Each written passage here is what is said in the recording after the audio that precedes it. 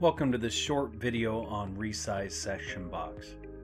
The Resize Section Box tool allows users to resize a section box via user input in a dialog box. So to demonstrate this, we're going to go up here to the Kobe toolkit. I'm going to go to Resize Section Box. The Resize Section Box comes up and it actually has four different tabs here. We get Manual, Room and Space, Grids, and View. So we're going to start on the Manual tab first, and we can configure our step value. Now I'm in millimeters here, so that I've got 200 millimeters. Down the bottom we actually have options to do the minimum and maximum for our width, depth, and height, and you can just click on these and you'll actually see them starting to change here. If I had something selected, I could also click on this from selection, and we can also change the transparency here of this dialog box.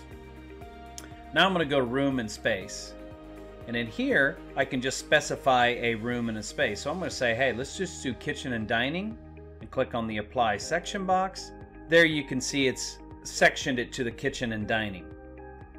Next tab over is Grids, so I can specify the grids. I want to go from say 1 and 2 and B and C, and I'll go Apply Section Box, and now you can see where it's sectioned. And the last tab is the View. And in here I can specify the view that I want to section. So I want to see everything on level 1. And there's the level 1. I can go in there again. I'll say let's just do level 2, and so on. If I close out of this, if I want to go back to the normal, I'm just going to go back up here to undo. It puts me back.